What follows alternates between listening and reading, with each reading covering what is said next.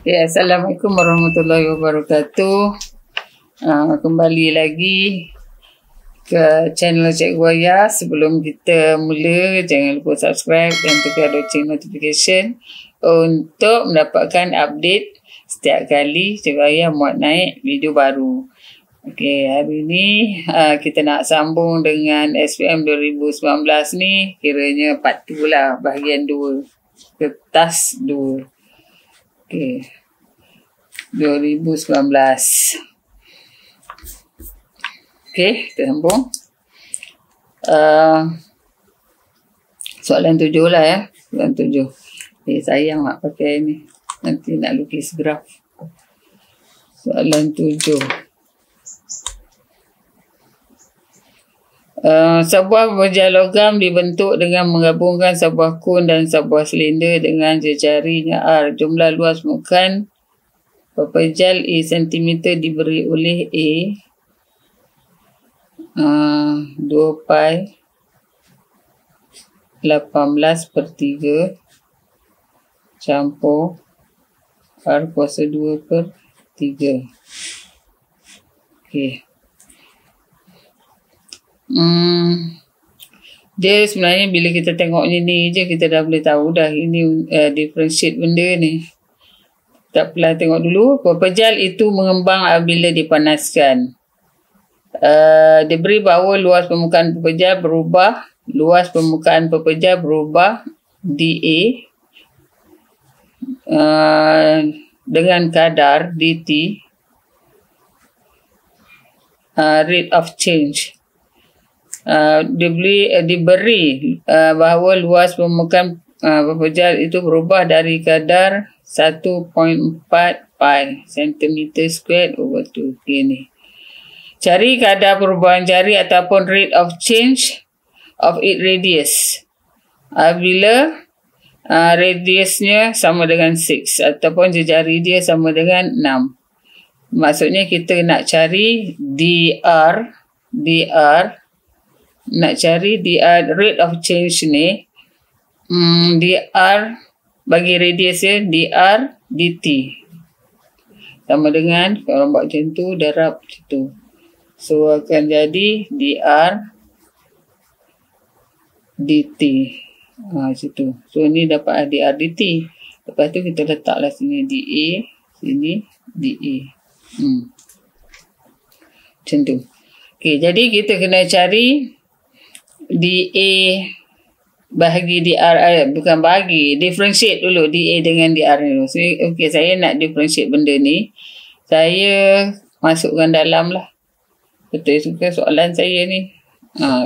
Mana ni R, sebab itu saya kena check dulu. 3 pula saya letak. Doi makcik ayah ni. So 36 pi bahagi dengan R. Tambah sini 2 pi per 3 R kuasa 2. Ini A. Okey. Betul. Lepas tu saya nak differentiate dia. Saya bawa naik 6 pi R -1 tambah 2/3 pi R kuasa 2. Tak sedap lepas ni. Ni. Okey, lepas tu nak buat macam mana? D A per dr akan dapat negatif. Ini darab kat sini 36 pi R -2 tambah darab macam ni 2/3 pi R. Jadi kalau saya kemaskan dapat negatif 36 pi per R kuasa 2 campur 4/3 pi R. Okey. Lepas tu dia dah siap dah ni. Ini ialah dA per dr. Dia kata bila jejari dia 6 ataupun radius dia 6. So bila R nya 6, dA per dr ni kita ganti. Negatif 36 pi bahagi 36. 6 lah. 6 kuasa 2 plus dengan 4/3 pi 6. Akan dapat ni negatif pi kat sini 2 kali 4 8 tolak 1 7 pi. So dA per dr sama dengan 7 pi. Boleh.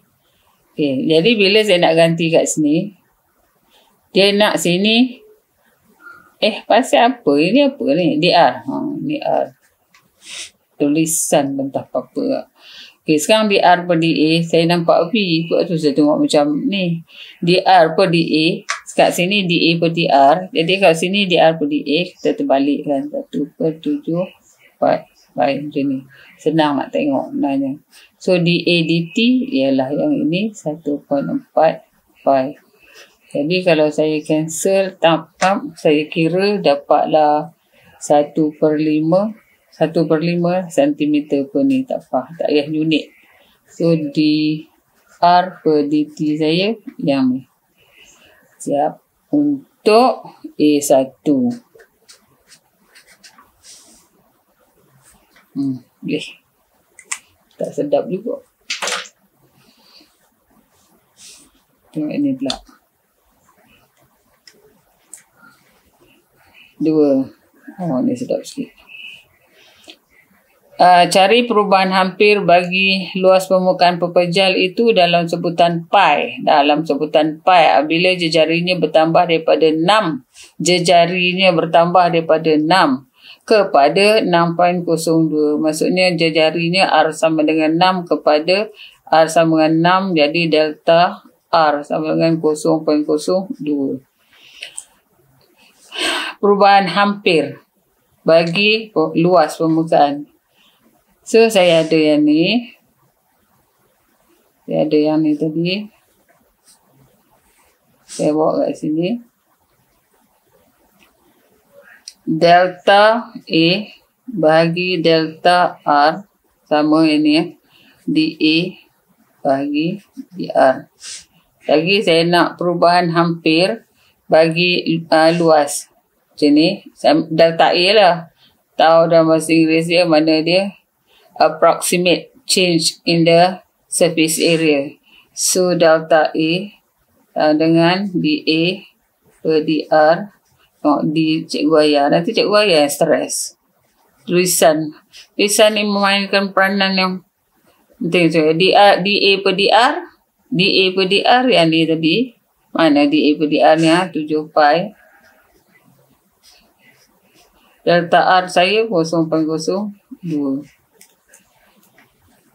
Okey, saya darabkan dia akan dapat berapa? 0.14 pi. Siap. Okey, siap. Yang kedua.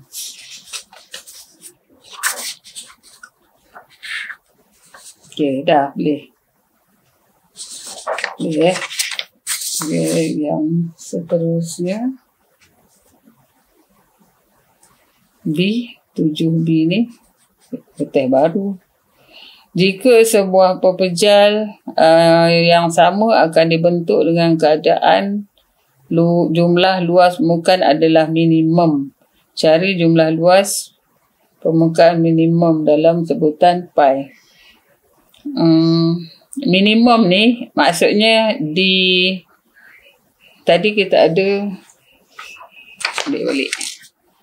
Kita ada tadi A sama dengan 2 pi 18 per R tambah R kuasa 2 per 3. Lepas tu saya dah cari dA per dr saya sama dengan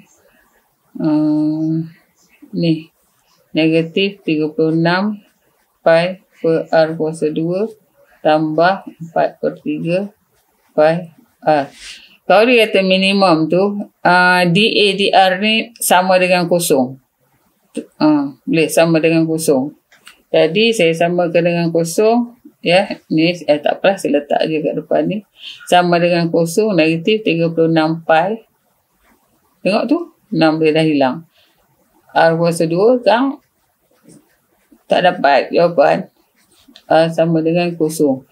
So, saya bawa sebelah sana 36 pi. Aduh, 4/3 pi R. Okay, saya cancel pi. Jadi, saya akan dapat, tak, pi ni boleh cancel. Saya akan dapat 27. Ni 9 kali 3, 27. Jadi, R sama dengan 2. R sama dengan 2. R sama dengan 3. Jadi, kalau dia tanya apa tu? Jumlah luas pembukaan minimum, kita ganti balik dalam atas tu. So, A sama dengan 2 pi 18/3 tambah 3 kuasa 2 bahagi 3. Apa ni? 9 bahagi 3, 3. 3 campur 6. 3 campur 6. 3 campur 6, 9. 9 kali 2, 18. 18 pi. Macam tu.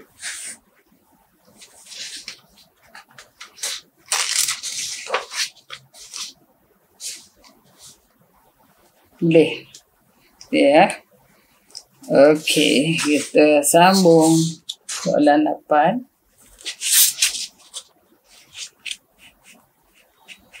Kibat. Soalan kibat. Soalan 8. Raja menunjukkan papan sasaran dat di sebuah gerai permainan dat dalam pesta ria. Gerai itu menawarkan 3 dat bagi setiap permainan. 3. Dulu budak-budak tu main dat dekat budak-budak Cikgu Rohaya rajin bawa budak-budak pergi Sarawak, kampung budaya, mereka main dat ni. So sumpit macam sumpit. Tapi ni dat lah, baling 8 teringat je. Gerai itu menawarkan 3 dat dari setiap permainan. Pelanggan perlu membayar, tu pun kena bayar juga budak tu main tu. Pelanggan perlu membayar RM5 untuk bermain satu permainan. RM5. Patung mainan beruang bear akan diberikan kepada pelanggan yang dapat mengenai target ni. Dia nak sebut bullseye. Tahu saya nak sebut bullseye. Bagi ketiga-tiga balingan dat dalam satu permainan. Bob ialah seorang pemain dat. Secara purata balingannya kena pada bullseye tu 7 kali daripada 10 dat yang dibaling. Sorry lah, setiap orang tak tahu nak sebut benda ni. Jadi dia RM5. Satu permainan ni RM5. Dia bagi tiga dat tu. 3 dat tu dia punya satu kali satu dat tu 7/10. Balingannya kena pada tu ialah 7/10. So P saya tadi 7/10 darab 7/10. Ada 3 dat kan? 7/10. Akan jadi berapa? Tekanlah kalkulator.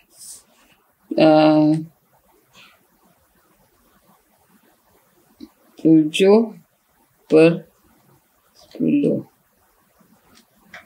Tak tahu lah. Okey ke tak kuasa 3? Dia jadi apa? Tu 0.343. 0.343. Okey, kalau P 0.43, Q berapa? Q ialah 1 tolak 0.343. 1 tolak answer 0.657. 0.657. Okey, soalannya, Bob akan bermain jika dia mempunyai sekurang-kurangnya 90% peluang untuk memenangi sekurang-kurangnya satu patung mainan beruang. Dengan membelanjakan RM30. RM30 dengan sekali main RM5. Maknanya berapa games dia main? 6 kan? 6 games. Okey. Jadi soalan A ni, P kebarang kalian X melebihi 1. Kurang-kurangnya satu patung. Okey. Dia melebihi 1, maksudnya PX sama dengan 1 termasuk. Tambah dengan PX sama dengan 2. Tambah dengan PX sama dengan 6. 6 games. Okay, kalau saya nak cari yang ni, saya ganti. Jenuh ni nak kira ni panjang. Jadi saya akan kata saya satu tolak dengan yang saya tak nak. X sama dengan 0. Jadi satu tolak, jawapannya sama. Kalau korang buat ni pun sama. Satu tolak ni binomial, so 6 C 0. P mana P? Itu 0.343 kuasa 0. Lepas tu Q saya yang ni 0.657 ni kuasa 6 tolak 0. 6 tolak 0 6.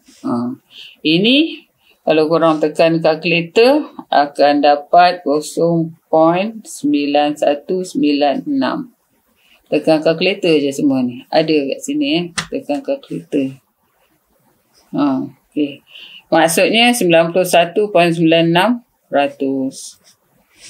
Jadi dia kata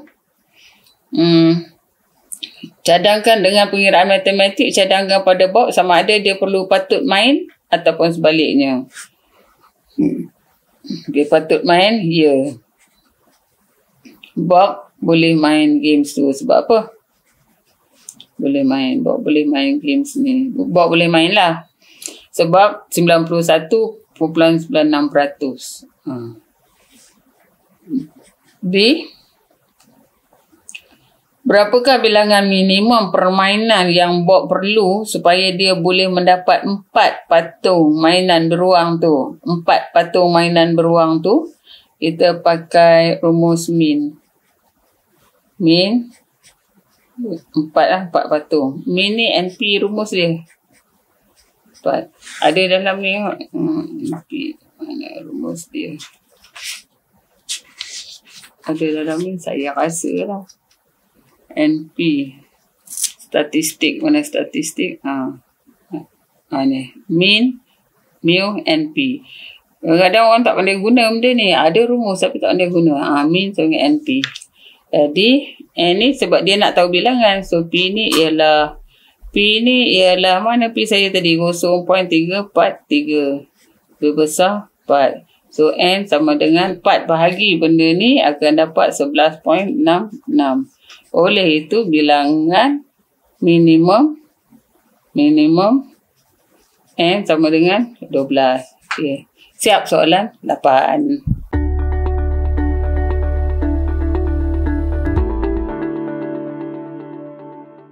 Okay, soalan 9.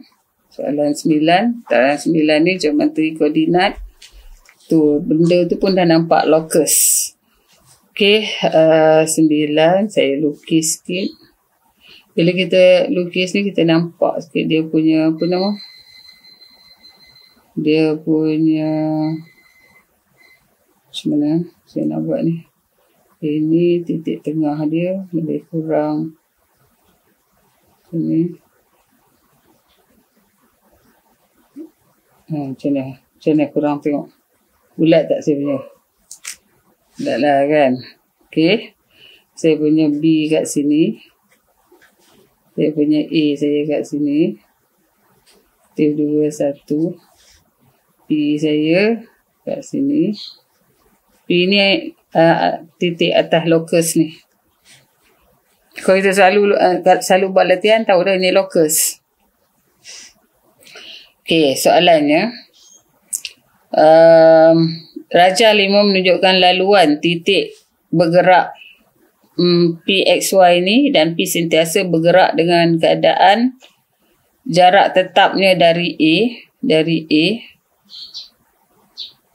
sama. P P adalah sentiasa bergerak dengan jarak tetapnya dari A. Okey, bukan sama. Dia gerak. Ni. Jadi soalannya, B, dia beri B negatif 1.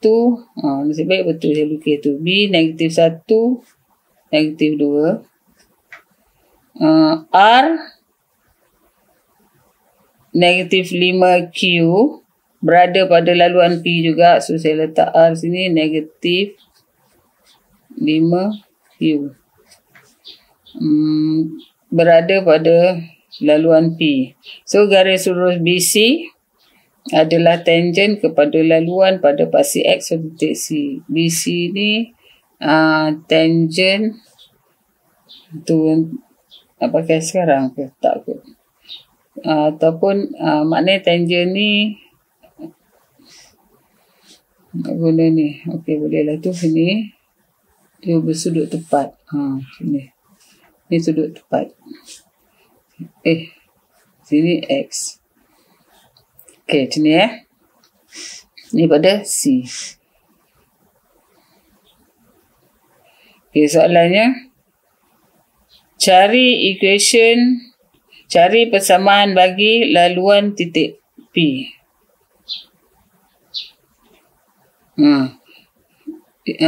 Locus. So, sebenarnya persamaan locus baru titik P. Maknanya saya ambil kat sini lah. P, saya koordinat saya XY. A, saya ada negatif 2. Negatif 2 ke negatif 3 ni? Negatif 2, 1. Dan B, saya ada negatif 1, negatif 2. Okey, saya nak guna sebab jarak ni aku lah sama sebab dia bulatan kan. Jejari ni sama. Jadi saya ambil AP sama dengan AB. Setuju tak sama jejari ni? AP sama dengan AB. Okey, ini jarak, rumus jarak. Distance, rumus distance pakai rumus tu kita AP A tambah 2 kuasa 2. Ni rumus jarak ya. Plus dengan Y tolak 1 kuasa 2. Ni sama dengan ni. Okey, AB pula negatif 2 tolak dengan 1. Tulis lah. Tolak 1 kuasa 2. Tolak 1. So, tambah 1. Tambah dengan, dia rumus dia tolak. Rumus AB. Tahu kan? Tak tulis lah. Ini satu lagi. Apa tadi? Ini X. Negatif 2 tolak 1. 1. Tolak 2. Sini. Okey. Nak buang dia punya square root ni, nak buang ni, kena kuasa 2 kan di kedua-dua belah. Kuasa 2 kan di kedua-dua belah. Jadi buang square root. Hari tu kita dah belajar dalam tajuk 4 kita tu, set kan, nak buang set ni. Jadi dia hilang, akan tinggal X tambah 2 kuasa 2, Y tolak 1 kuasa 2. Yang ini 1, yang ini 3 kuasa 2, 9 campur 1, 10. Okey. Kembangkan ni, kembang ni macam mana? X kuasa 2 campur 4X campur 4 campur. Ini pula Y kuasa 2 tolak 2Y campur 1 sama dengan 10. Okey. Susun X squared tambah Y squared ni. Lepas tu yang X 4X. Lepas tu tolak 2Y. Lepas tu 4 campur 1 5 tolak 5 sama kosong. So inilah dia. Persamaan bagi laluan titik P, locus P. Okey, siap. A.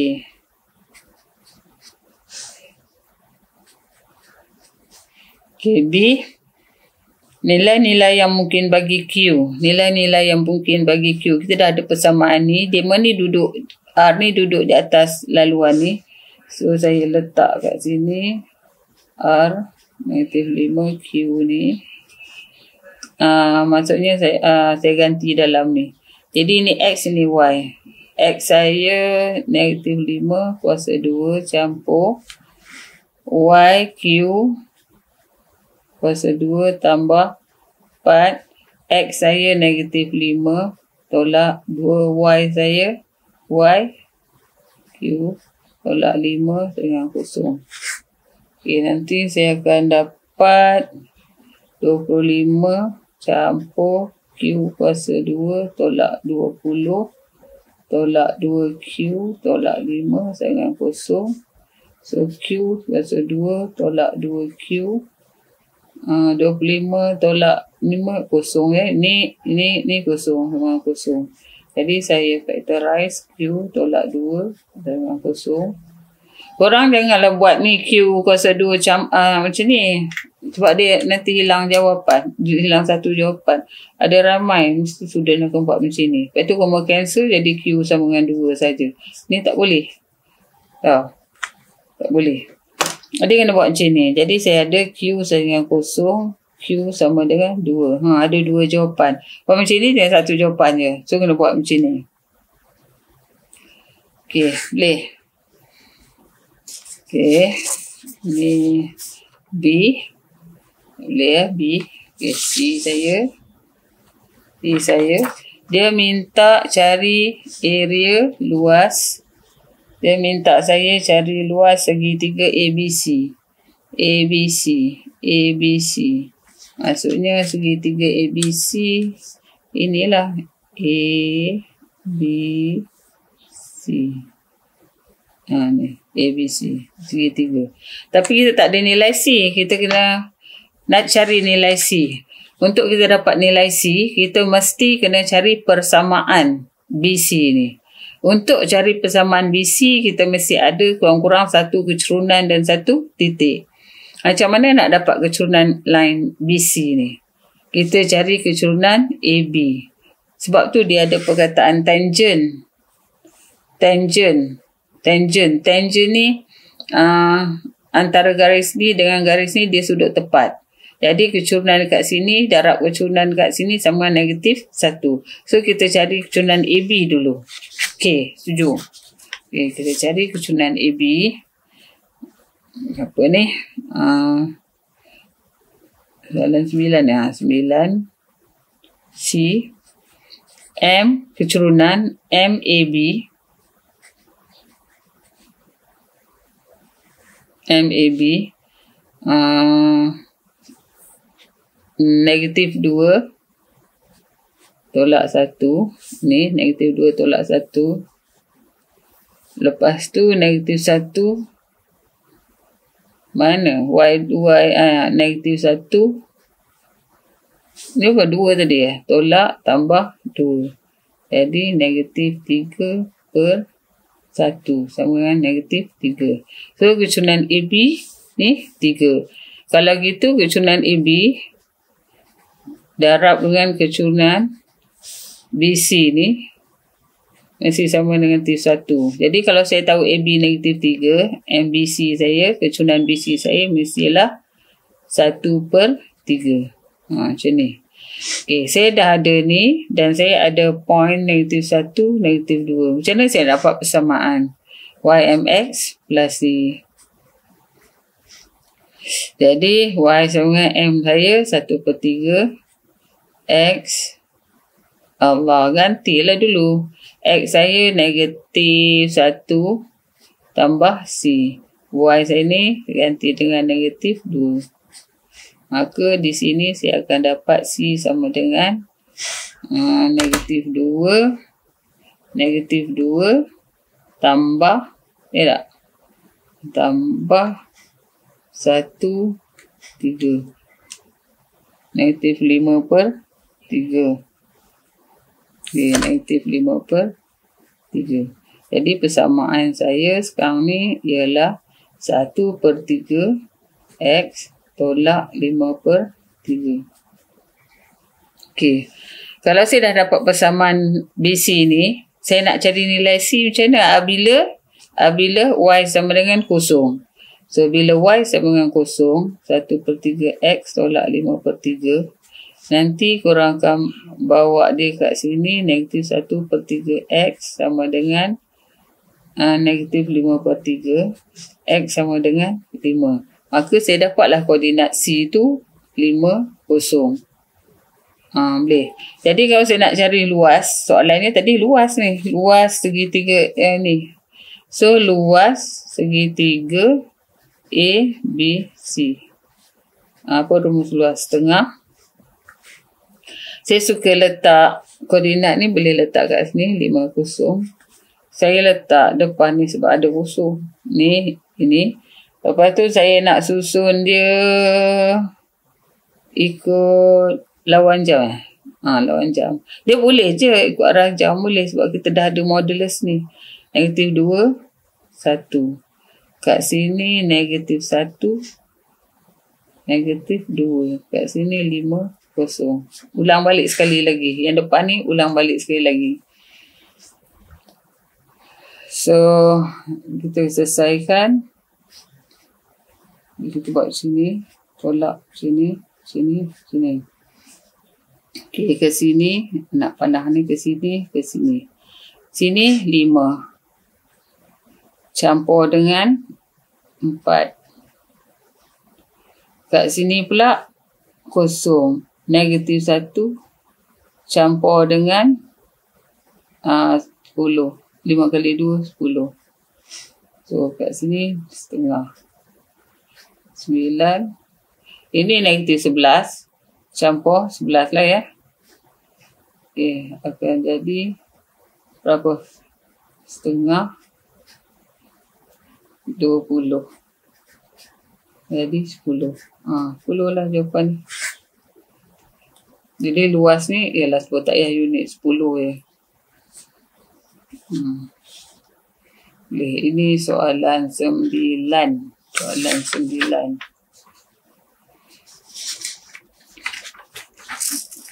Luas dia tu.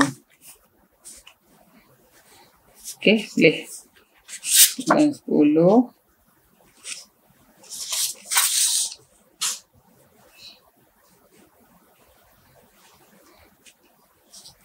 Soalan 10.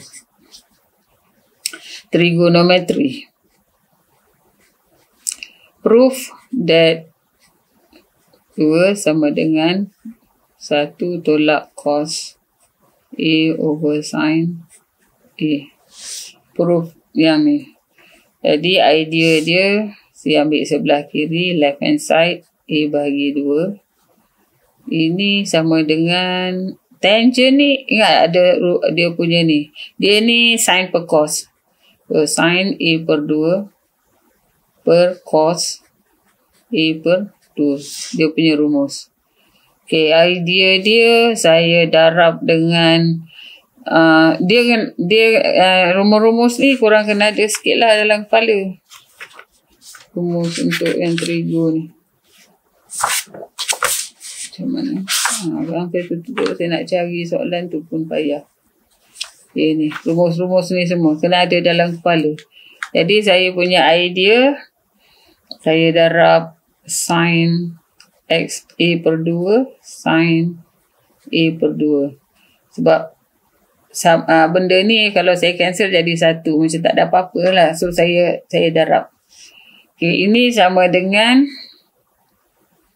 atas ni akan dapat sin kuasa 2 A per 2. Bawah ni akan dapat cos A per 2 sin A per 2. Okay. Idea dia kat sini. Ada satu rumus. Rumus dia sin A. Ni rumus. Apply daripada yang ni. Yang ni. Sin A. 2 sin A per 2 cos A per 2. Jadi, saya nampak benda ni bawah ni. Jadi, saya dapat sin A kat sini. Saya darab 2 kat sini. Saya darab atas 2. Bawah 2. Okey. Jadi, akan jadi yang bawah saya bawa ke sini. Yang bawah ini saya akan dah dapat ni tau. Perasan tak? Ni. Jadi, sin A yang bawah ni. Jadi yang atas ni, tak apa, saya copy dulu. Sin kuasa 2, A per 2. Okey. Ada lagi satu rumus. Cos A. Yang ni, cos 2A sama dengan 1 tolak 2 sin kuasa 2A. Kalau sudut separuh, cos A saja. Saya letak rumus ni kat sini ya. Rumus dia, sudut separuh, cos A sama dengan 1 tolak 2 sin kuasa 2A. Macam ni. Okay, saya nak ini sebagai subjek. Jadi saya letak dulu sin kuasa 2A per 2. Sorry. A per 2. Jadi cos A pula 1. Ni saya nak ganti kat atas ni. Yang ni. Jadi saya positifkan dulu. 2 sin kuasa 2A per 2. Kat sini 1 tolak cos A. Okey. Okey. Lepas tu, saya ganti kat atas ni. Ini semua ni ialah ini. So 1 tolak cos A bagi dengan sin A. Okay, jadi sekarang ni kalau nak kirakan, saya dah proof lah. Saya dah dapat buktikan ni. Mana soalannya tadi kan? Buktikan ni, itulah kali-kali dah tak jumpa. Jadi terbukti. Proof. Okey, siap 10 A1.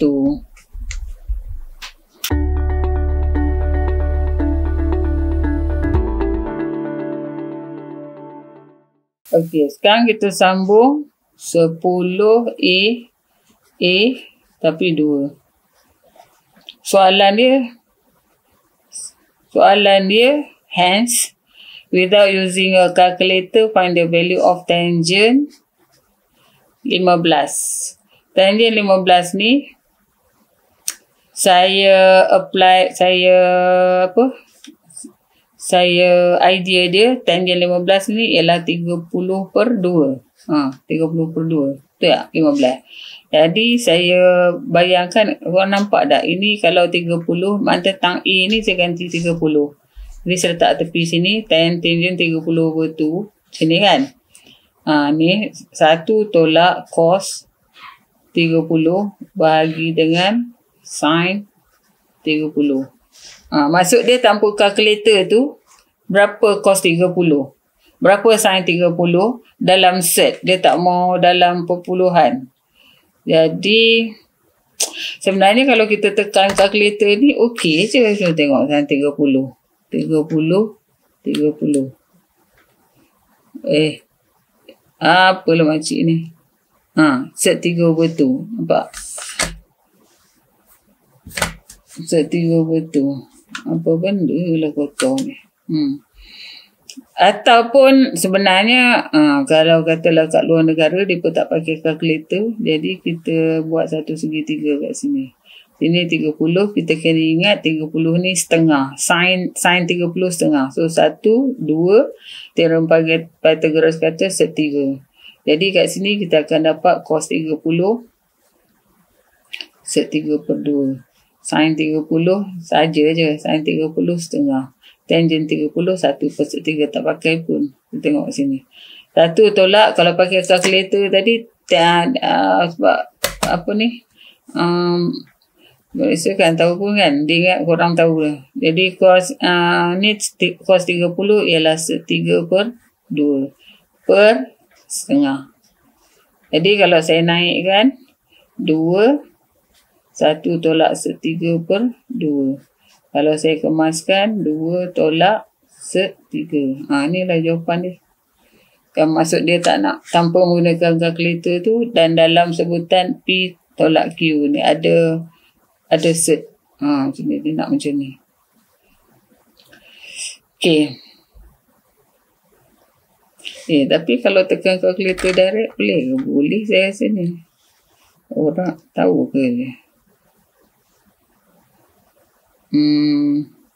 Dia boleh dapat jawapan ni saya rasa. Cuma pemeriksa mesti cos saja je 30.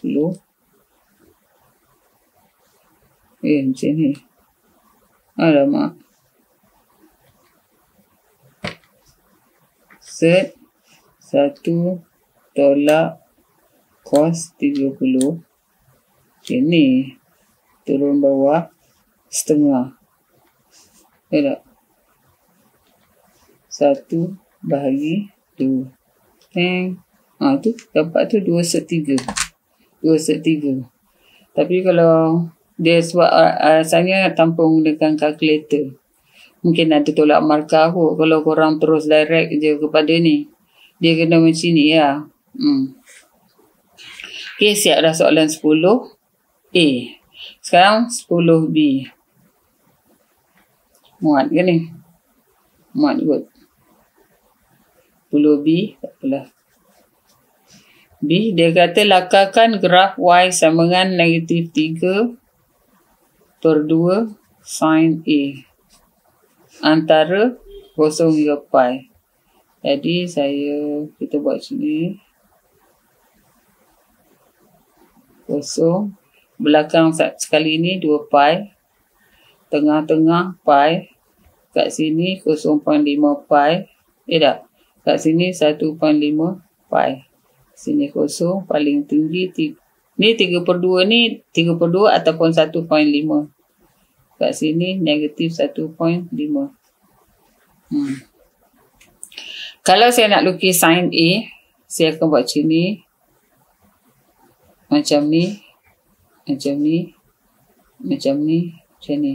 Saya lukis sin A. Sebab saya buat ni dulu ya.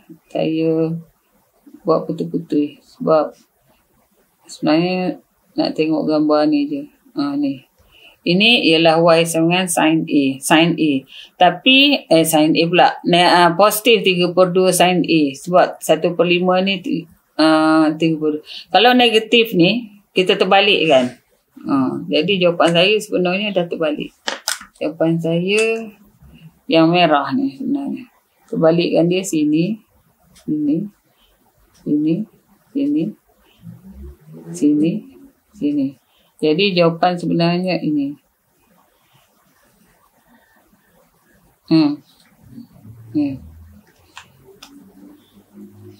Ini ialah Y sama dengan, jangan lupa tanda Y sama dengan -3/2 sin A.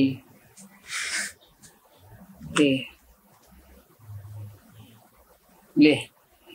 Okay. Siap untuk lakaran part 1. Part 2. Ini biar kalau korang dengan pensil korang boleh padam. Kalau ni biarlah saya macam ni sebab saya tak boleh nak padam. Okey, soalan yang berikutnya.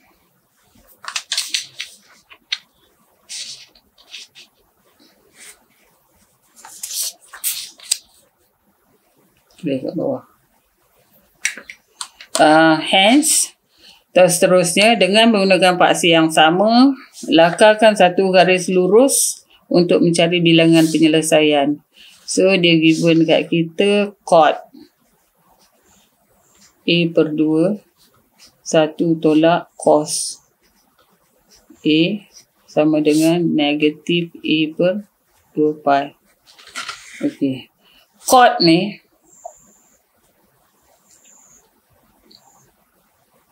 cot A/2 ni, ini sama dengan 1 per tangent A/2. Okey kan? Cot. Rumus dia cot sama dengan 1 per tan. Kalau dia A/2 lah. Okey, given tu tadi, given ni yang dia bagi dekat sini. Saya nak letak mana sini ya. Tangent A/2 sama dengan 1 tolak cos A per sin A. Ini kita dah proof tadi.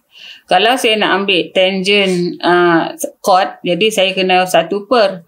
Okay, saya per 1 per tangent A/2 sama dengan, ini saya kena terbalikkan lah. Sin A over 1 tolak cos A. Sini. Maknanya sekarang ni saya dah ada cot A/2 sama dengan sin A per 1 tolak cos A. Setuju? Okay. Ini saya pun letak sebelah ni, cot ni. Sin A bahagi 1 tolak cos A darab 1 tolak cos A sama dengan negatif A per 2 pi. So saya cancel ni. Boleh. So akan dapat sin A sama dengan negatif A per 2 pi. Soalannya negatif 3 per 2 kurang tambah kat sini. Tambah kiri negatif 3 per 2 tambah kanan negatif 3 per 2. So kat sini semua ni akan jadi Y. Sebab Y ialah negatif 3 per 2 sin A. Kat sini kita just kemaskan positif berapa tu? 3 per 4 pi A kat sini. Sini. Okay. Sekarang ini pun biasa dah satu markah dah. Kita nak lukis garis lurus ni. Ni garis lurus kat sini. Kat sini. Jadi kat sini A ya. Kat sini A. Jadi bila saya selalu ambil kosong-kosong ni. Titik kosong-kosong satu. Sebab senang. Bila A ni kosong. Koordinatnya. Bila A kosong. Saya ganti kat sini. Darab Y ni akan jadi kosong. So saya dah dapat 1 point dekat sini. 1 point dekat sini. Satu lagi. Saya ganti 2 pi. Kalau X saya 2 pi. Saya letak sini 2 pi.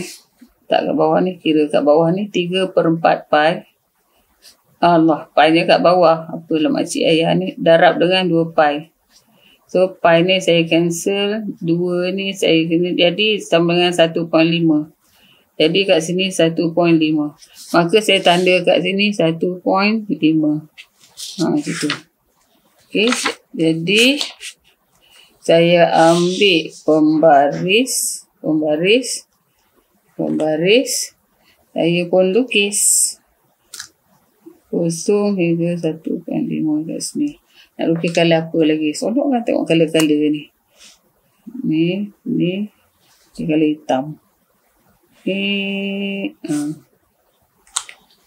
Jadi siap ni soalannya tanya. Nyatakan bilangan penyelesaian ataupun state the number of solution. Jadi number of solution, number of solution, kita bilang kat sini je.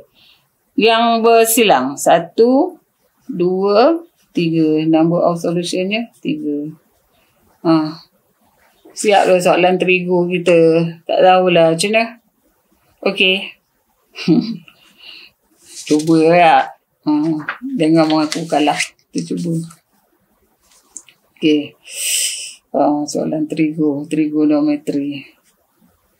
Tapi tajuk ni penting. Bila kita sambung study kita kat peringkat lebih tinggi. Tak boleh nak drop lah. Ramai orang suka nak drop. Malah yang susah kan. Tak boleh. Kita kena cuba. Okay, siap ni. Sekarang ni. Tajuk seterusnya.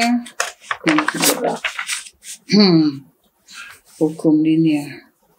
Hukum linear kita kena ada kertas graf. Kita buat beberapa kali lah kertas graf. Okey. Jadual menggunakan kertas graf yang disediakan di halaman 21. Sebenarnya kat soalan ni ada kertas graf dia. Kat soalan ni ada kertas graf dia. Ni kertas graf dia. Kena guna kertas graf yang dia bagi. Tapi saya malas nak cabut tu. Saya guna kertas graf saja. Korang kena guna yang tu sebab pengawas tak bagi. Okey. Macam biasa saya selalu letak. First kali saya akan tengok apa plot apa lawan apa. Jadi saya malas nak tanda sayang kertas saya. Jadi saya tengok ini lawan dengan ini. Jadi saya pun buat kat sini atas sekali sebab senang nak tengok atas sekali ni. Jadi paksi X ni yang kedua ni. So log 10X. Ke atas ni, le bawah ni log 10Y. Jadi tekan kalkulator. Kalau 0.34 log 10 0.34 negatif 0.47. Yang bawah 47 tu log ni 47.68 log 10 47.68 1.68. Sekurang-kurangnya 2 tempat perpuluhan. Korang buat benda ni, salin saya punya 037, boleh cek 1.40 ni negatif 0.26. Entah-entah kalau korang buat lagi laju daripada saya nak menyalin. Orang dah tua ni memang macam ni, slow sikit. 0.07 0.62 remaja laju 0.03 0.40 dan last sekali 0.15 0.14. Okey, siap. Korang buat benda ni sebiji macam ni dah dapat 2 markah. Kan budak tadika boleh buat, dia tekan kalkulator 2 tempat perpuluhan macam ni dah dapat 2 markah.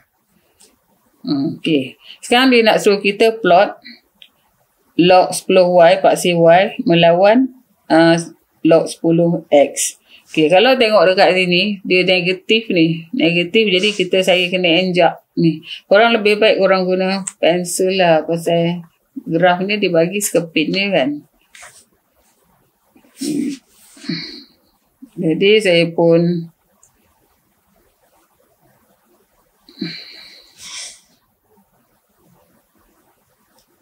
korang sini lah. Dia ni sebab dia belakang tu banyak ni negatif ni. Tu.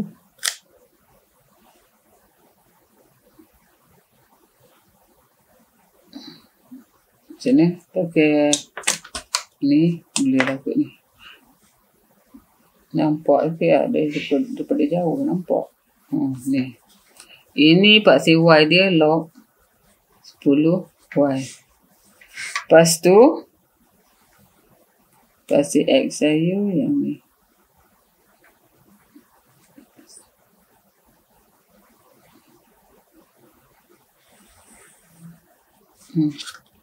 Okay. Using 2 cm to 0.1 to x-axis 2 cm 0.1, so 0.1 0.2 0.3 dekat sini log 10x.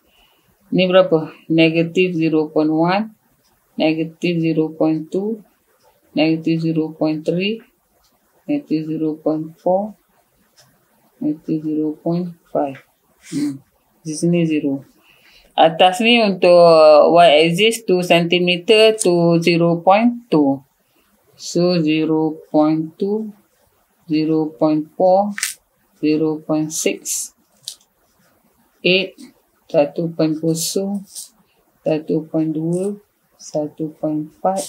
1.6, 1.8. Mana? 1.7 je pakai, cukup lah punya ni. Kalau kat bawah ni negatif 0.2, negatif 0.4. Okey, tanda. Negatif 0.47. 47. Tang sini saya leceh sikit. Selalu macam mata orang tua. 47, mana 47. Dia kena tepat ni. Tak boleh cincai lukis benda ni. 47, 45, 46, 47. 45, 567. Saya lambat sikit. Kalau korang mesti laju. 0.68, 0.68. Mana dia dah gerak-gerak dah. Tengok tu. 68 ni 1.7. 1.7 1.7 kat sini, 68 dia kat sini. Jadi saya buat kat sini. Lepas tu negatif 0.37 kat sini, 0.37 kat sini, 0.37 kat sini, 1.4 kat sini.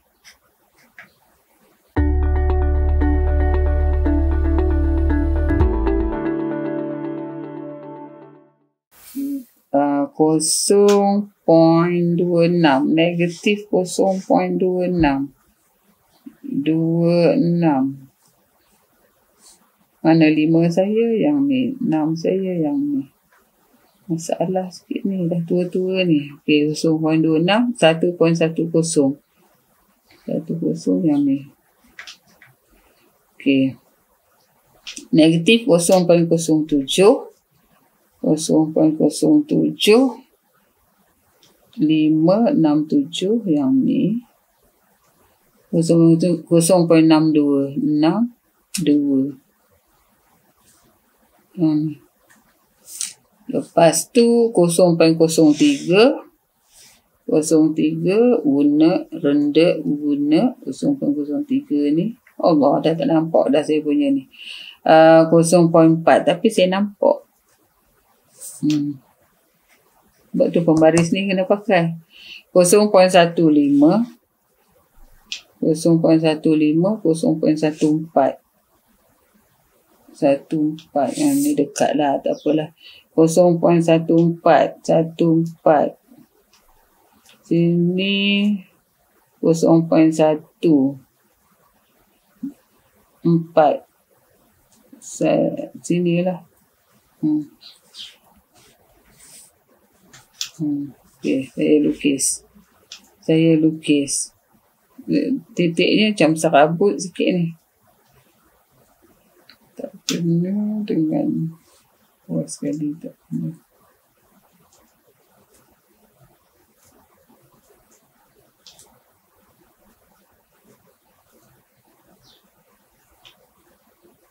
Macam mana ni? Saya nak seimbang, nak ambil best fit, line of the best fit ataupun penyelesaian terbaik. Satu tak kena ke atas tu, bawah ni, sebelah ni ada satu tak kena. Orang nampak tak apa yang saya tak kena? Allah. Ni.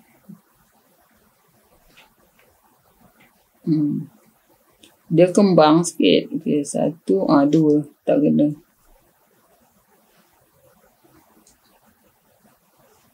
Nampak Tapi sebab saya pakai marker ni kan, dia 1, 2, 1, 2. Dia nampak macam kena semua. Sebab saya pakai marker. Tapi kalau korang pakai tu, dia buang macam tu.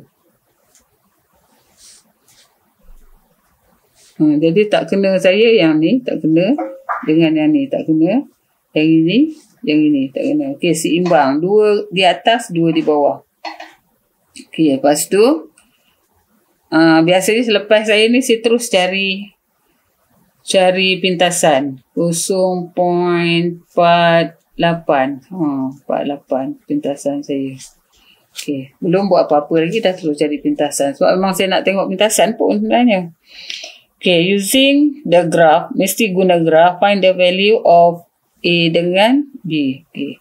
Ambil dulu dia punya dia punya hint dia. Ambil dulu persamaan yang dia bagi, A per X B. Ini sama dengan apa? Ini A per X kuasa 1 per B. Jadi saya tambah log kiri dan kanan. Log 10Y sama dengan log 10 A per X 1 per B. Kembang. Jadi log 10Y sama dengan, saya buka dia, hukum log. Itulah, tak boleh nak drop log ni tau. Log 10X 1 per B. Jadi log 10Y sama dengan log 10A tolak 1/B log 10X. Okey, siap. Saya punya style, saya suka buat macam ni. Kalau korang tengok tajuk hukum linear saya akan buat macam ni. Ini daripada persamaan. Okey, daripada graf ni, biasanya saya akan cari M dan cari C. C saya dah dapat tu 0.48. M saya tengok yang tepat kena. Yang tepat kena saya pakai ni lah Pakai ni. Ini dengan ini. Okay, lihat. Ini kat sini. Tu kan? Ni dengan yang ini yang kedua kat sini. Jadi saya pun Y2 tolak Y1, so 0.40 tolak 1.40 bahagi dengan 0.03 tolak tambah dengan 0.37. Okey, kalau tekan kalkulator,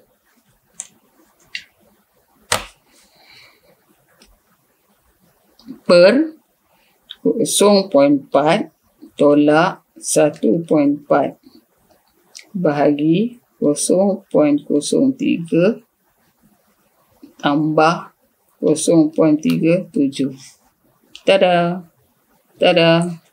Negatif 2.5. So ini gradient, itu intercept. Jadi kita boleh buat persamaan garis lurus. So MX plus C. MX plus C saya, Y saya yang tu log 10Y. M saya negatif 2.5. Dan X saya kat sini log 10X. C saya plus 0.48.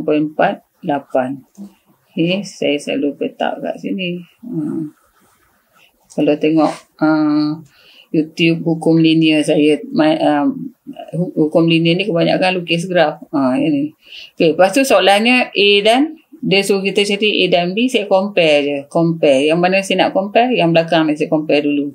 Yang ini log 10A ni, yang C dia sama dengan ni 0.48. Jadi A sama dengan 10 kuasa 0.48. Tekan kalkulator, korang akan dapat A sama dengan 3.02. Okey, B pula. Yang ni negatif 1/B sama dengan yang ni. So negatif 1/B sama dengan negatif 2.5. Jadi kalau saya tekan kalkulator, saya akan dapat B sama dengan 0.40. So saya pun dapat jawapan. SPM 2019.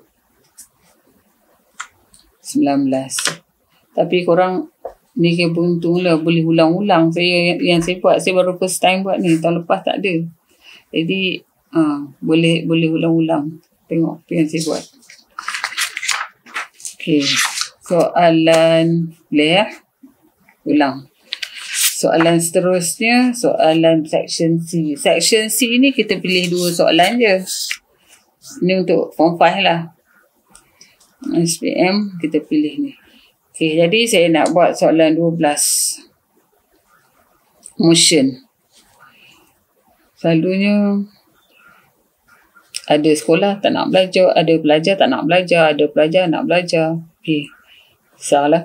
Satu zarah bergerak di sepanjang satu garis lurus dengan keadaan hal lajunya diberi oleh V sama dengan tu. Saya letak V ni di tengah. T kuasa 3 tolak 4T kuasa 2 tambah 3T. Okey, dia SVA. Kalau saya turun ke bawah, saya differentiate dia. So A 3T kuasa 2 tolak 8T tambah 3. Differentiate. Kalau saya naik atas, saya integrate dia. So integrate, saya guna kertas lain lah sikit untuk integrate pasal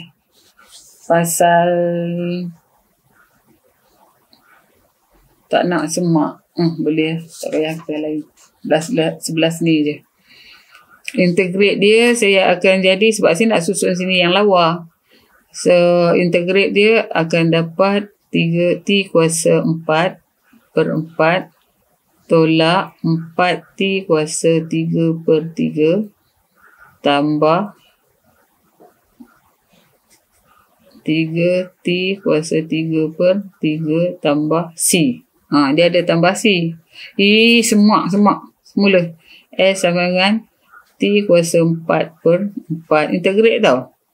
4T kuasa 3 per 3 tambah 3T kuasa 2 per 2. Macam ni. Tambah C. Jadi apabila masa ni masa ni sasaran. Apabila masa ni kosong, S ni pun kosong, maka C nya pun kosong. Jadi saya akan tulis S sama dengan 1 per 4T kuasa 4 tolak 4 per 3T kuasa 3 tambah 3 per 2 T kuasa 2. Maksud saya inilah yang saya nak letak. Tapi ini pun kena tunjuk lah, plus C ni kena tunjuk.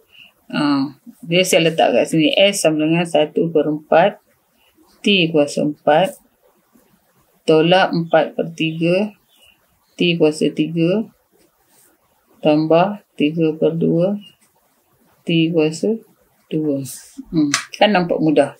Okay, sekarang soalan A. Cari pecutan awal ataupun inertial acceleration. Pecutan awal ni, ini pecutan. Tahu kan? Ini sasaran, displacement, ini velocity, ini pecutan. Pecutan ataupun acceleration lah. Dia kata pecutan awal ni sebenarnya T sama dengan kosong. T masa dengan kosong baru zarah tu nak gerak kan. Kalau kita ada jam berandik, T kosong baru dia nak gerak. So T kosong, jadi sini A sama dengan 3 kosong kuasa 2 tolak 8 kosong tambah 3. Jadi sama dengan 3. A sama dengan 3. Siap. 2 markah. Markah free. B. Okay, B. Julat masa dalam saat apabila pecutan zarah itu kurang daripada 6. Pecutan ataupun acceleration ni kurang dari 6. So yang ni lah saya ambil. So 3T squared tolak 8T tambah 3 kurang 6. Jadi 3T squared tolak 8T tolak 3 kosong. Jadi kalau saya factorize 3T campur 1 T tolak 3 kosong. Itu nak selesaikan ketaksamaan. Sini 1 per 3, kat sini 3. Jadi kalau kat sini saya tengok T, ni paksi T, ni T. Dan cerita ni dia T, sini 3, nanti 1 per 3. Okey. Time ni tak boleh negatif. Jadi jawapan dekat sini saya letak kosong dengan 3. Okey, ni jawapan dia. Boleh. C. Masa apabila zarah berhenti seketika ataupun stop instantaneously. So, V sama kosong. Mana V yang ni? So, letak kat sini. Cube tolak 4T squared tambah 3T sama dengan kosong. Jadi saya keluarkan T1, T kuasa 2 tolak 4, T tambah 3 sama dengan kosong. Jadi T, jangan cancel tau T dia. Biar macam ni. T, ni saya factorize dia. Akan dapat T tolak 3, T tolak 1 sama dengan kosong. Jadi T sama dengan kosong, T sama dengan 1, T sama dengan 3. Korang buat macam ni. Okey. Lepas tu, dah siap dah C. Mana tu 4, 6 dah ada 6 markah dah. Okey, dah ada 6 markah. Jadi, soalan D. Jumlah jarak, total distance, yang dilalui sehingga zarah itu kembali ke titik O, ke titik tetap O buat kali kedua. Jadi saya ambil yang ni, kita tengok macam mana. S sama dengan kosong lah maksud dia. S sama dengan kosong. Kembali ke titik tetap O buat kali kedua. For the second time lah. Jadi 1/4 T kuasa 4 tolak 4/3 T kuasa 3 tambah 3/2 T kuasa 2 sama dengan 0. Saya keluarkan T kuasa 2 akan jadi 1/4 T kuasa 2 tolak 4/3 T tambah 3/2 sama dengan 0. Okey. Ini kalau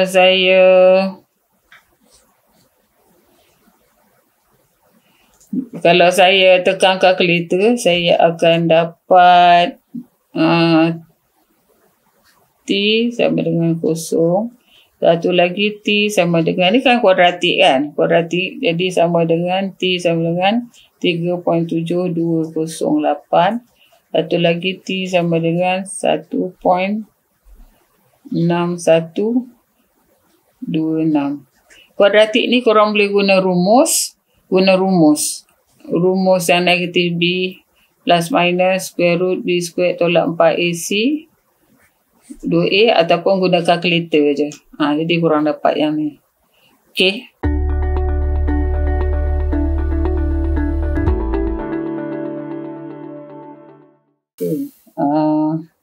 Kita nak cari tadi apa tadi ni, jumlah jarak. Jumlah jarak ni saya lebih suka lakar graf V lawan T tau. Sebab senang nak nampak. Okey, saya V lawan dengan T. Tadi masa dia T sama dengan 0, T sama dengan 1, sini ni 0, sini 1, 3. Sebab dia berhenti, ada satu lagi kat belakang ni. 3.7208. Okey, saya nak lukis. Jadi saya, sebab graf ni, kita punya ni kubik. T kuasa 3 tolak 4 T kuasa 2 tambah 3 T. Kubik. Jadi saya guna ni lah, maksimum minimum lah. So dV per dt sama dengan dapat A lah sebenarnya. 3T kuasa 2 tolak 8T tambah 3. Lepas tu saya sama dengan 0. Saya kat sini saya cari guna kalkulator. So T sama dengan 0.45. Saya nak anggar tapi saya tak tahu gambar atas bawah. Jadi saya buat dulu T sama kat sini 2.22. Okey, saya nak cari V. Bila T sama dengan 0.45. Jadi V saya 0.45. Ini pun boleh revision ni. Tolak dengan 0.45.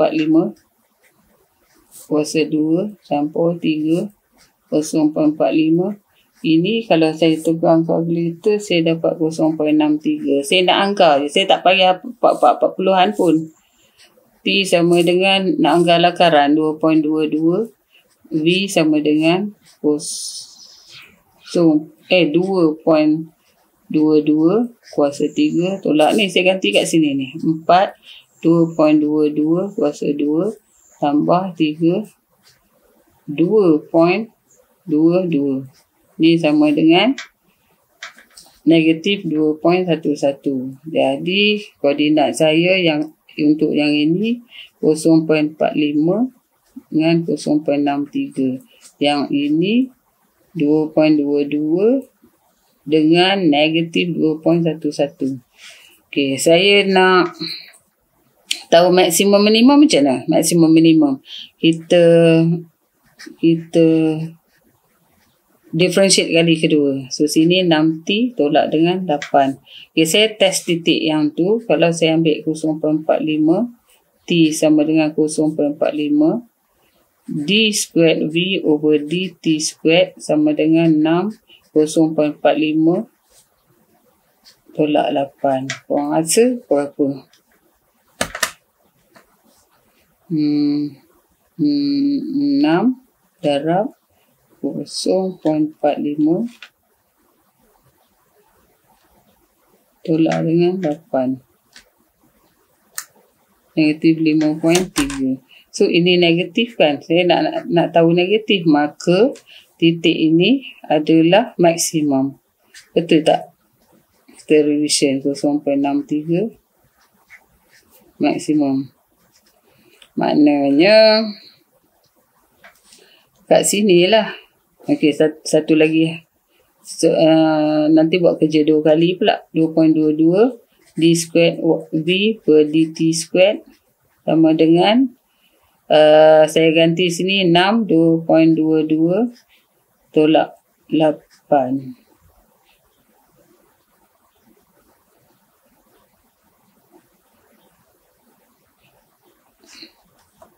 Ini tadi negatif kan? Ini positif dah, tentu positif kan? Jadi 2.22 nanti 2.11 adalah minimum.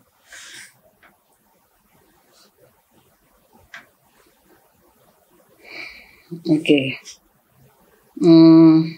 Maksimum bentuk macam mana maksimum? Bentuk macam ni kan? Minimum bentuk macam ni. Jadi saya bayangkan 0.45 dekat sini. Dekat sini. Maksimum. Jadi saya nak benda ni je. Okey, cukup. Lepas tu ini minimum. Minimum 2.2 kat bawah ni. Minimum. Dia antara 1 hingga 3. So saya bantai je kat sini. Saya boleh ni sini. Minimum. Dan saya sambung lukis. Pasirnya dia nak sampai sini. Jadi total distance saya ialah kawasan yang berlorik ni. Jadi senanglah sikit saya nak tengoknya. Okey, ni. Jadi total distance sama dengan saya integrate 0 hingga 1 V dt tambah saya integrate 1 hingga 3, itu dapat negatif nanti tu. Jadi saya buat macam ni. Ni tambah ini tak payah. Ini 3.7208 V dt. Jadi V ni ialah yang ni. V ni ialah yang ni. Yang ni. V ni. V yang ni. Integrate V ialah S. Dapat S kan. Jadi korang ganti. Saya tak ganti dah ni. Saya suruh korang buat je. Saya letak S. Dia jadi panjang. Saya letak S lah. S. Maksudnya korang ganti yang ni. 0 hingga 1 campur. Ini. S. 1 hingga 3. Tapi korang positifkan dia. Tambah. Yang kat sini S. 3.7208. Macam tu. Jadi kalau korang tekan kalkulator akan dapat sini 5/12. Ganti kan, maksud saya ganti macam kita buat biasa tu. Ganti kat sini. Okey. Tambah dengan sini 8/3. Dah positif kat sini. Tambah 2.98 darab 10 negatif 4 darab tambah dengan 9/4. Ni sama dengan 5.337. Ni jawapan dia. Jawapan dia tu.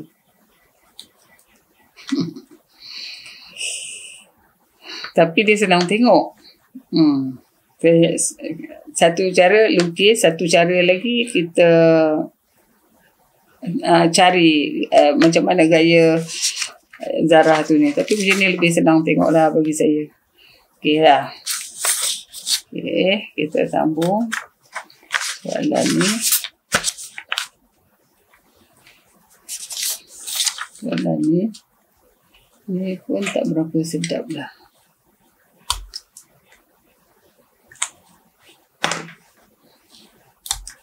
13.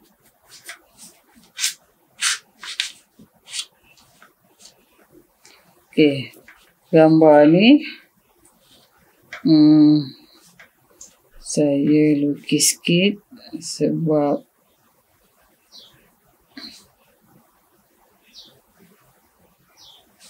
panjang sikit saya lukis ni sebab senang saya nak tanda dia.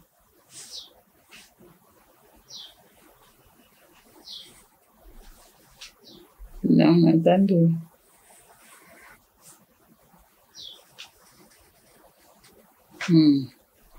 Sini A, sini B, sini C, sini D. Sini 3.5, sini 4. Okey. Dah. Dia kata rajah 6 menunjukkan sisi ABCD dengan keadaan AC dan BD satu garis lurus. Okey. Sekarang diberi luas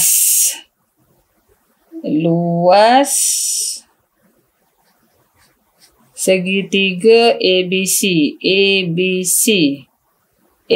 sudut ABC ni cakar. Betul lah, cakar lebih 90. Luas segitiga ABC ialah 6. Jadi segitiga ABC yang 6 ni maksudnya setengah darab dengan 4 darab dengan 3.5 darab dengan sin theta. Theta ni saya tak theta ni, nanti saya nak tak sudut, sama dengan 6. Jadi saya tekan kalkulator, sin theta sama dengan 6/7. Nanti shift tan saya akan dapat 59 darjah. Tapi sebab dia nak cakar obtus, jadi 180 tolak 59, 121 darjah. So sudut dekat sini, kat sini 121 darjah. Okey. Cari sudut. So part 1 ni saya dah settlekan. Part 2.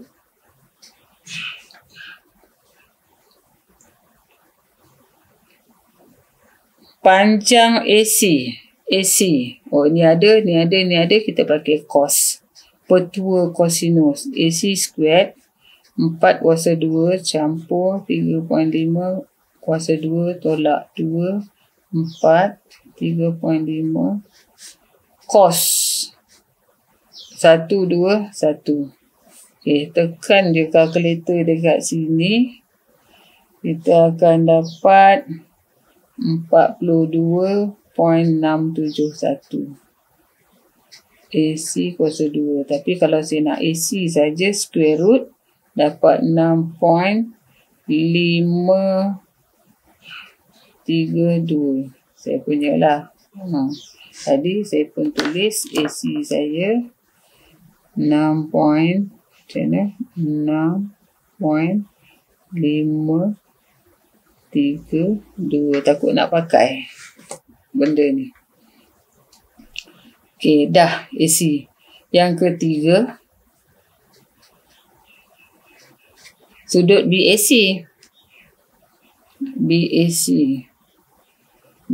Mana BAC saya? BAC. Okey, yang ni. Sudut BAC. Korang tengok macam mana BAC.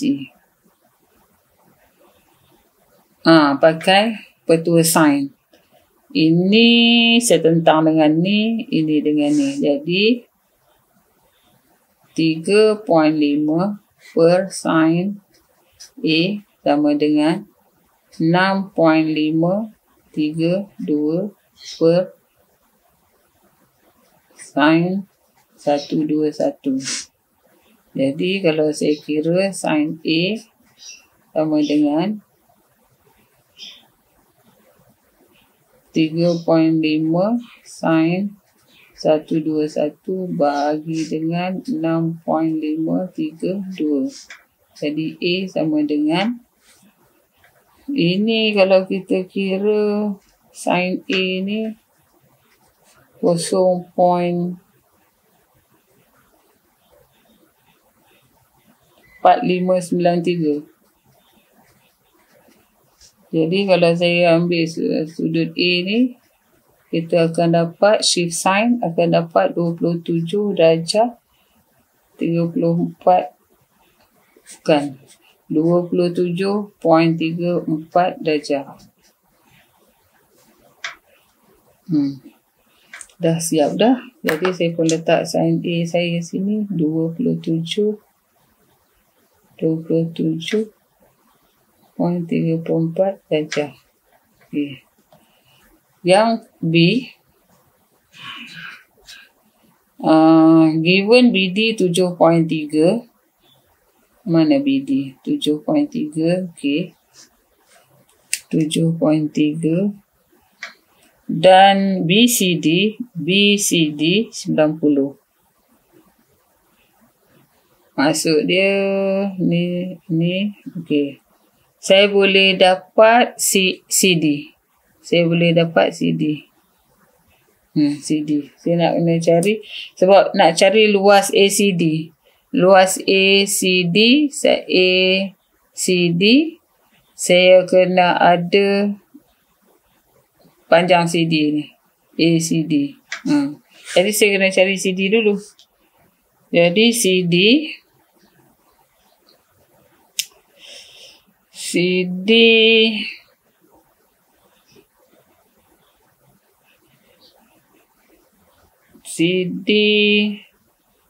teorem Pythagoras kan. CD ni CD kuasa 2 sama dengan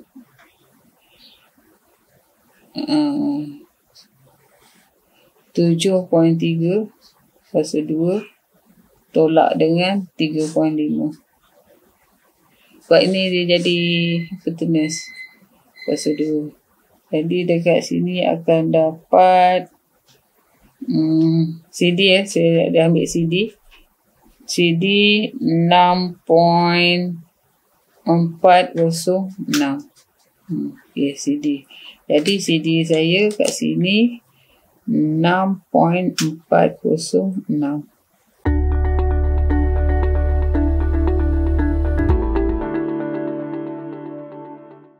Okay. Saya dah dapat CD saya.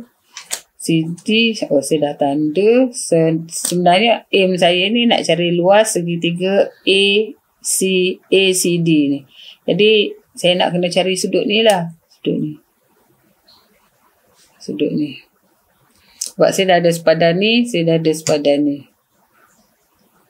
Okay, jadi saya ni 90. Ini korang rasa macam nak cari ni? Sebab saya dah ada ni, jadi sudut ACB ni saya boleh dapat 180 tolak dengan 121 tolak dengan berapa tu 27.34. Jadi kat sini saya boleh dapat sudut saya ni 31.66. So kat sini 31.66. Kalau 90 tolak 31.66, jadi sudut ACD saya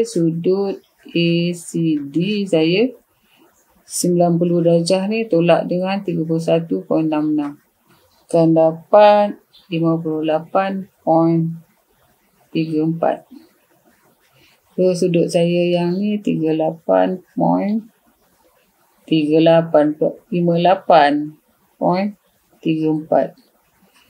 Jadi saya dah boleh dapat lah luas segitiga tu. Jadi saya buat naik atas ni sampai kat sini. Luas segitiga ACD sama dengan setengah darab dengan panjang ni 6.532. Sebelah dia tu ini 6.406. Sin 58.34. Ni. Jadi kalau orang tekan kalkulator dapat 17.81.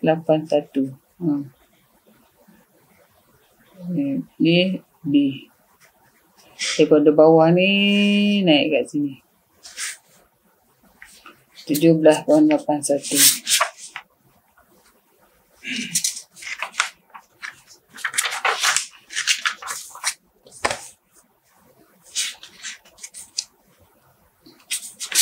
Dah, boleh. Okey, ini graf linear programming. Tapi saya bagi nota sikit lah dulu. Kan, nota apa dia perkataan-perkataan yang penting dekat sini. First sekali, tanda-tanda ni. Okey, yang ni sekurang-kurangnya. Kurang-kurangnya salin. Yang ini selebih-lebihnya. Ataupun at least. At most. Tanda ini juga tak kurang dari, perkataan tak kurang dari, tak lebih dari,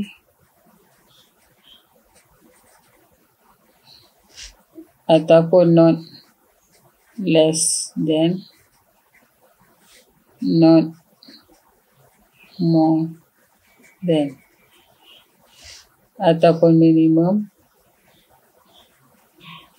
maksimum. Okay, kalau macam ni kurang, lebih.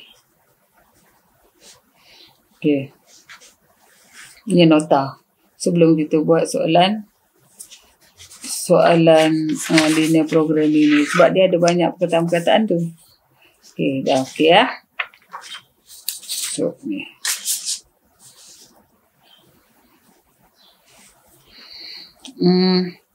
Siti ditugaskan untuk menyediakan hadiah sempena minggu STEM.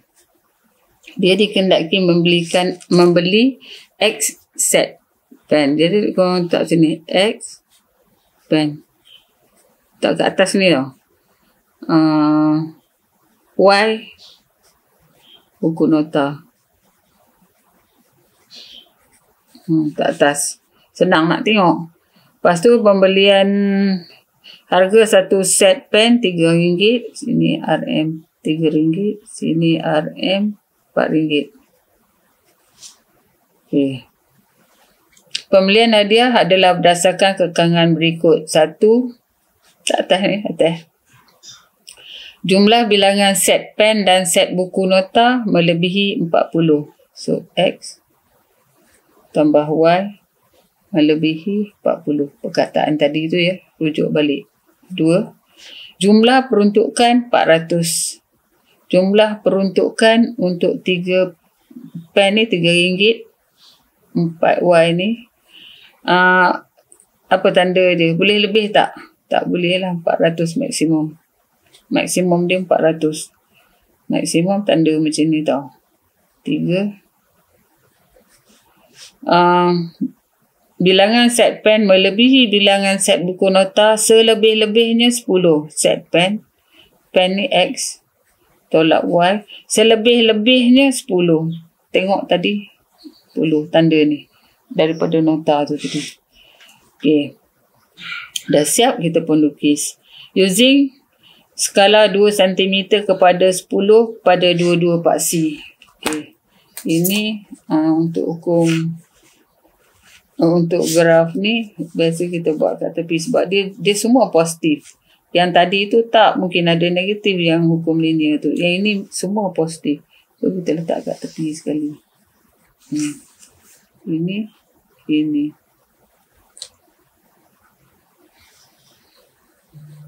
Okay.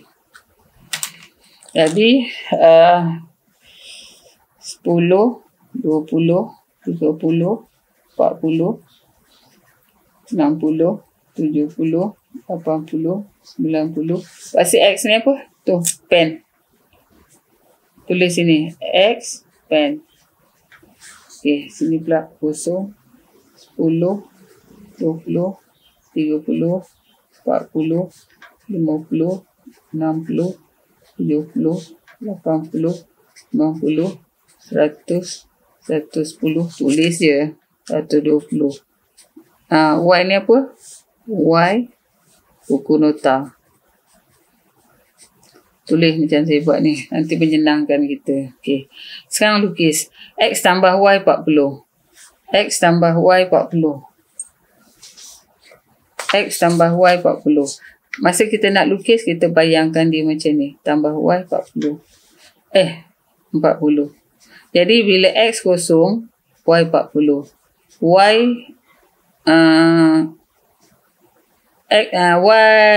Y kosong, X 40.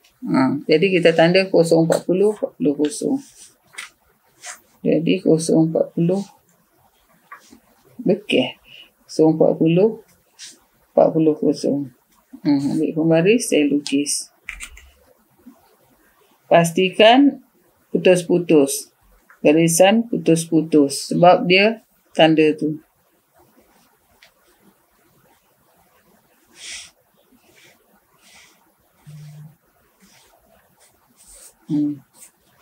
Namakan persamaan ini X tambah Y sama dengan 40. Okey. Yang kedua, 3X tambah 4Y sama dengan 100. Ini kita cari. Dia tembus ke bawah, tak suka. 3X campur 4Y sama dengan 400. Kita try and error. Kalau X kosong, 400 bagi 4, 100. Okey, saya dah ada 1, X kosong, 100. Okey, kalau lagi saya nak ambil berapa ni? X 60, contohlah. X 60, maksudnya 3, 60, campur 4, Y sama dengan 400. Jadi akan dapat Y 400 tolak 180. Berapa sini? 400 tolak 3 kali 6, 18 kan? 180. Macam tu kan? Bahagi dengan 4. 55. So, kalau 50, dia 50. 60, 55. 60, 50, 55. Okay, dengan yang merah tu, saya ambil baris, saya lukis.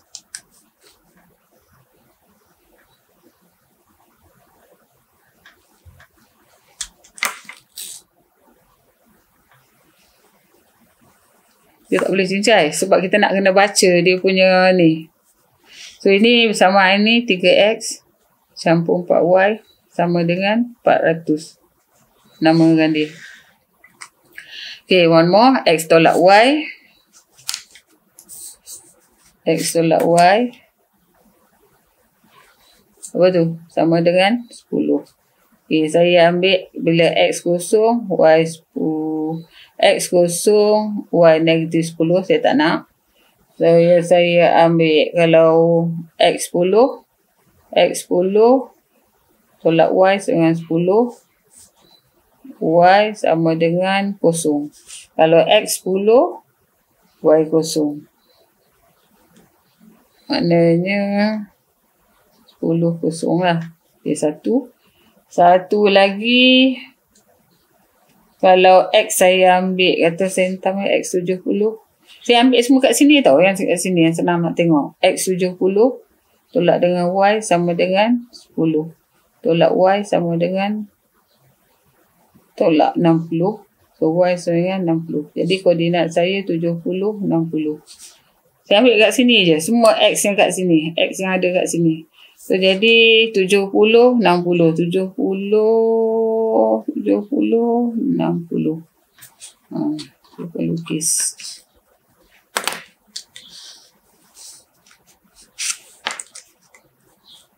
Ni dengan yang ni.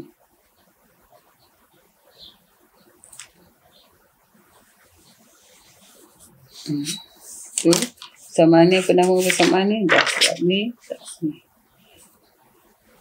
Persamaan ni X tolak Y sama dengan 10. Okey, sekarang ni saya nak cari kawasan melurik. Saya tengok kat sini. X tambah Y. Saya tengok Y. Y lebih besar. Tanda sini Y lebih besar. So, untuk yang ini, dia di atas. Di atas. Okey, yang ini Y kecil. Yang garisan ni Y kecil. So, kat bawah. Okey, garisan ni menentukan. X tolak Y. Y ni dia negatif. Kalau tengok sini Y dia less, dia kecil. Untuk macam kat bawah. Tapi sebab dia negatif, kalau saya positifkan dia, dia ni akan jadi besar. So naik atas. So jadi kawasan shaded region kita ialah R. R ni Rohaya. Okey. Dah siap, kita pun menyelesaikan soalan C1.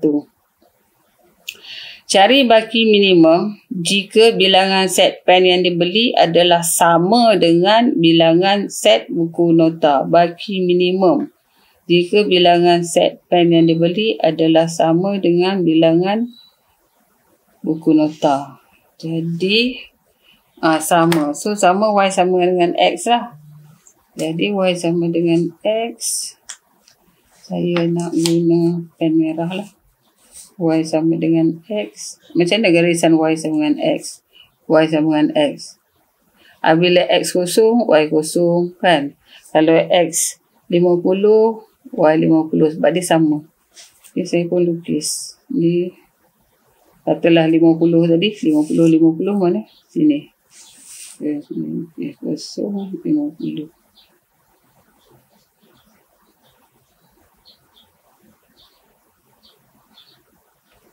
Ni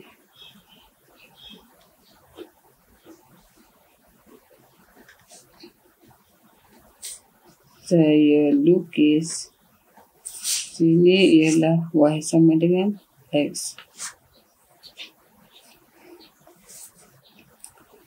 Okey, jadi dekat sini mana dia koordinat? Wah, tepat ni. 57. 1, 2, 3. Ni. Mana? Susah tu saya nak tengok dia. Ni. Ini. Tepat. 57. Ni.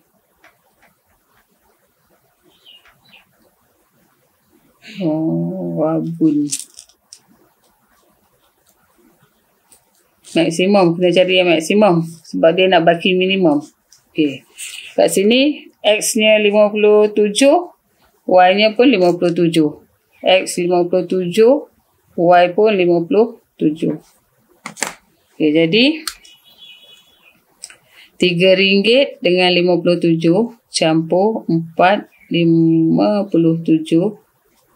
Ni akan dapat 399. Jadi total semua sekali RM 400 tolak RM 399. Baki minimum ialah RM RM1. Siap? C1. C2. C2. Tentukan bilangan maksimum set pen yang boleh dibeli jika Siti membelajarkan RM50 untuk kertas pembalut. RM50 untuk kertas pembalut. Jadi, semua dia tadi 400 akan jadi 3X tambah 4Y.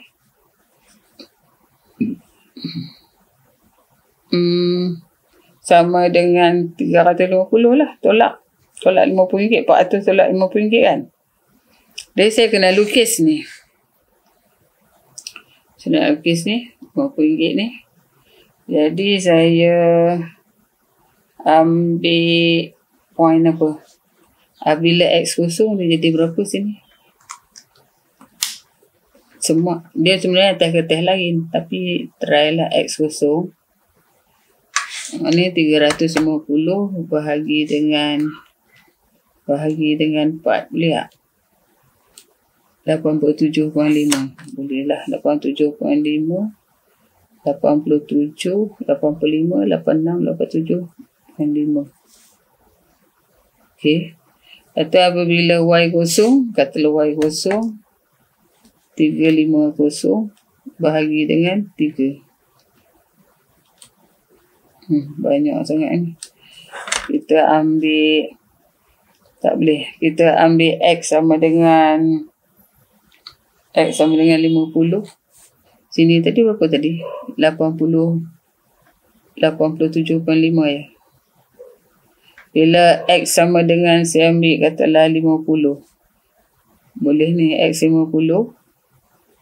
Maknanya 3 kali 5 kali 3 15. 350 tolak 190. Okay tak? Tu bahagi dengan 4, 50. Okey, 50. Jadi saya tanda 50-50 mana?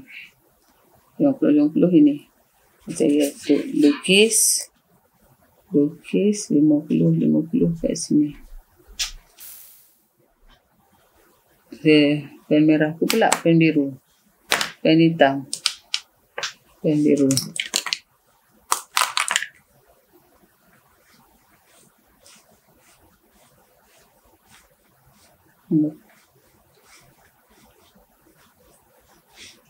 Okey. Ini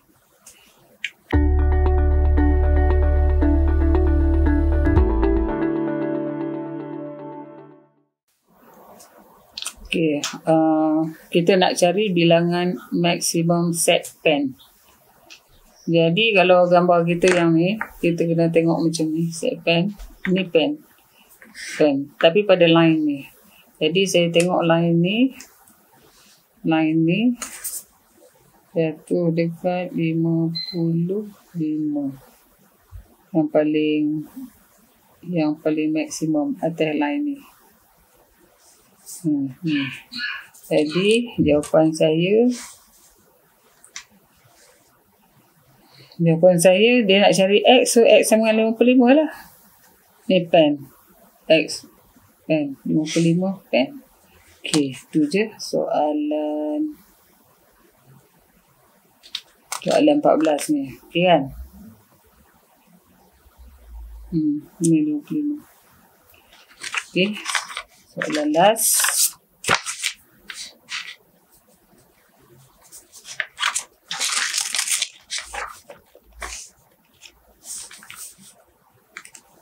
Boleh.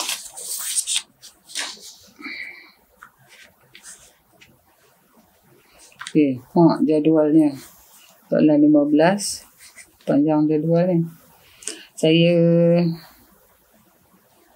Saya lukislah satu jadual ni yang baru. Bahan. Kenapa senang nak tengok? J, K, L, M, N.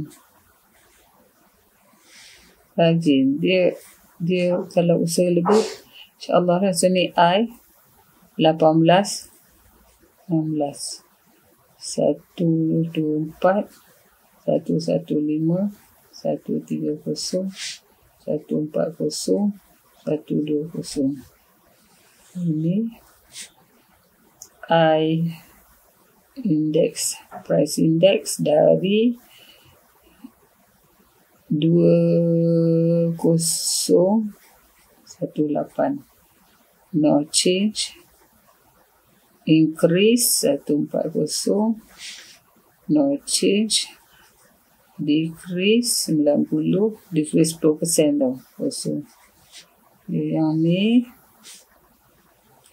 I 2016 124 X 130 Y 120. Yang ini British 5 6 P 4 2. Okay, British. Okay, soalan A 1. Soalan A 1. Kalau saya lap pun saya dah ada gambar. Okay.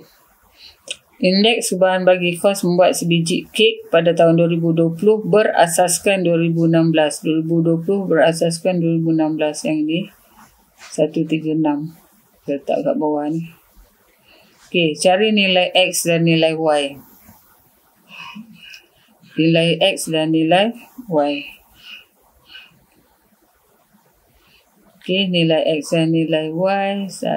Nilai X saya yang ni. Saya ambil 3 tahun. Kalau ni korang tengok saya punya YouTube index number. Saya buat macam ni.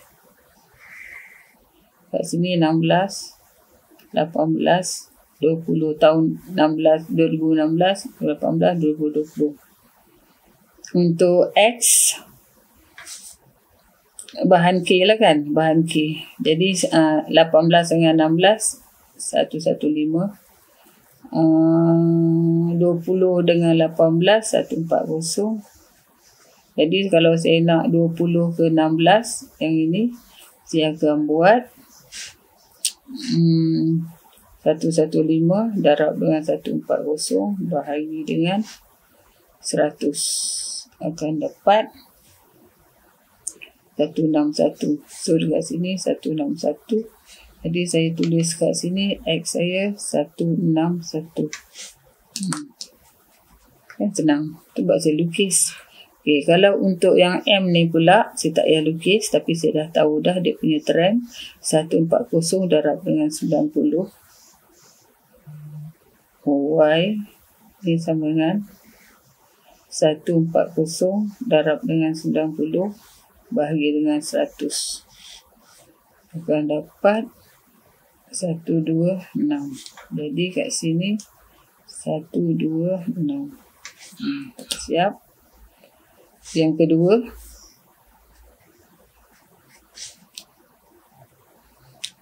calculate the price of ingredient M pada tahun 2016 jika harga 2020 ialah RM6.3. So M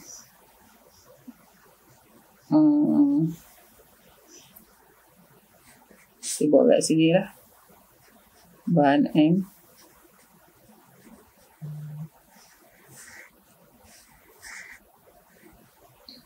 Bahan M ya. Dia kata berapa tu? 2016. 16. So, dia minta harga 2016 diberi 6.3 kat sini.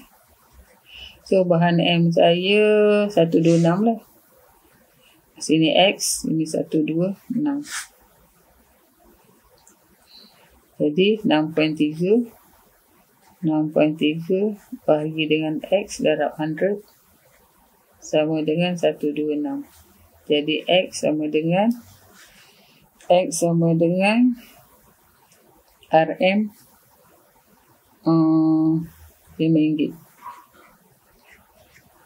RM RM5. Ini korang boleh tengok dekat YouTube. Saya linear program index number. Saya buat style macam ni. Tu RM5. Siap. B. Hitungkan nilai P. Nilai P. Mana P saya? P. Yang ni. Dia given dekat kita tadi. 136 2020. Ni 136. Dia punya composite index. So saya letak sini I bar. Sama dengan. Sini. 124 darab dengan 5 tambah 161 yang baru kita cari tadi darab dengan 6 tambah 130 darab dengan P tambah 126 darab dengan 4 tambah 120 darab dengan 2. Ini bahagi dengan 5 campur 6 campur P campur 4 campur 2. Ini sama dengan 136. Ni kalau saya selesaikan ni, saya akan dapat 2330 campur 130 P bahagi dengan P tambah 17 sama dengan 136. Nanti saya akan dapat cari P sama dengan 3. Okey. B. C. Cari harga jualan sebiji kos sebiji kek RM25. Cari harga jualan sebiji kek yang dibuat pada tahun 2020 jika ingin mendapatkan keuntungan 80%. Banyaknya dia nak untung 80%. Amboi. Niaga makanan boleh untung banyak kot. Okey. 2016 2020. Okey, RM25 tu kat sini. Sini X 136. 20 dengan 16 tadi ni 136. Nanti kita akan dapat dekat sini X per 25 darab dengan 100 dengan 136. Jadi X ni harga 2020 ni ringgit Malaysia. Kalau korang tekan kalkulator, korang akan dapat RM34. Dia kata dia nak untung 80%. Nak jual berapa? Jadi kita nak jual berapa? Nak untung 80%. Jadi RM34 ni darab dengan 1.8. 80%. 1.8. Akan dapat RM61.20. Jual RM61.20. Dapatlah keuntungan. Beli RM34, jual RM61.20. Banyak agak lah untung. Okey. Dah siap soalan kertas 2. SPM 2019. Kalau ada benda-benda yang silap ke apa ke, bagi tahu saya, mesej saya dekat itu, dekat komen tu ya. Nanti insya-Allah saya buat pembetulan. Okey, terima kasih kerana menonton dan memberi perhatian. Semoga ilmu yang Cikgu Rohaya berikan ni akan beri manfaat kepada anda semua. Dan jangan lupa subscribe dan tekan loceng notification supaya channel ni akan terus berkembang. Assalamualaikum warahmatullahi wabarakatuh. Jumpa lagi.